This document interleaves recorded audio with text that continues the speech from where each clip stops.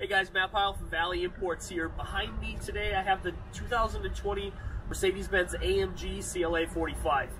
This vehicle produces 382 horsepower out of just a 4-cylinder turbocharged engine, which is kind of hard to believe. But even though this vehicle is known for being super fast, sporty, attractive, today I wanted to focus on something completely different, and that's the interior of the vehicle, where it's still a Mercedes-Benz at heart. This vehicle is packed with new, updated technology, and it still has the luxury of every Mercedes-Benz. Let's go take a look. So for starters, first I'm going to introduce you to Mercedes-Benz User Experience, or MBUX for short. This is their interactive infotainment system that they just introduced this past year.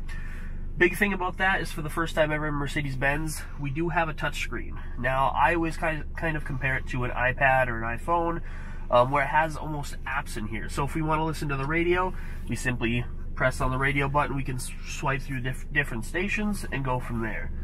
We can access all sorts of different data from here, from navigation, all over to different media, or one really cool thing is the AMG Performance. Being that this is one of their performance variants, we can actually see like instantaneous horsepower output or torque. So if I, put my foot to the pedal, you can see we're actually showing those in live time here.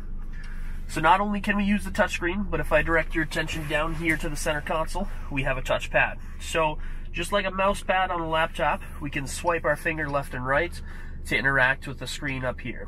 So if that feels more comfortable, you can do that.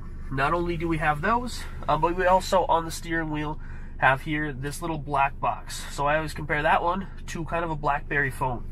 So if we swipe our finger left and right, same idea as the mouse pad, we're going to get the same result there. So those are 3 different ways that we can interact with the main screen here. You're probably wondering about the digital screen behind the steering wheel here.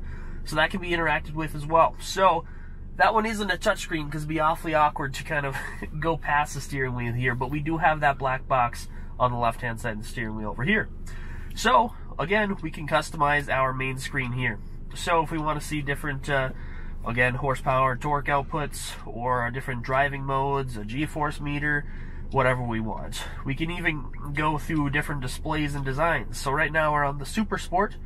If I went down to the classic mode and press that, you're going to see the whole theme change throughout the vehicle. So we're going to have more of a blue, standard theme rather than just focused on the performance.